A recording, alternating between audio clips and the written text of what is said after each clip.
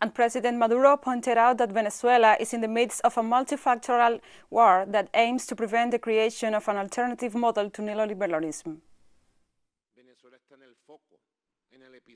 Venezuela is in the spotlight,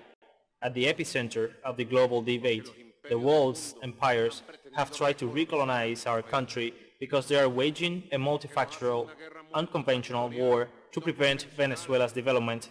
its definite consolidation, because it has already risen up